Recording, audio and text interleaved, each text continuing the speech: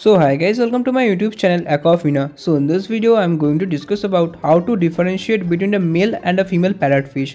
So the first difference is round versus pointy fins. In most cichlid species, male fish have pointed dorsals and anal fins, while the female fins being rounder. This can be a difficult fish to sex. All males have pointed dorsals and anal fins, but fin shape is still not an absolutely distinguishing feature. This is because some females also have pointed dorsals and anal fins.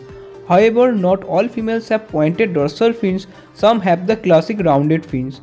So it is easy to find a female as they are the only fish that will have rounded fins, but it is not so easy to find a male. The only time when it is really very easy to pick out a male is when they are in their spawning colors. At this time they will have a more pink coloration on their throats and behind their gills. And the second distinguishing feature is body size. So female parrotfish are somewhat larger than the male parrotfish. Female parrotfish will grow to as long as 5 inches while the male grow only to 4.5 inches long. And the third difference is breeding behavior. Even though most males are infertile, blood-red parrot cichlids exhibit normal breeding behavior. The male dig a flat spot and lead the female to it where she lays hundreds of eggs.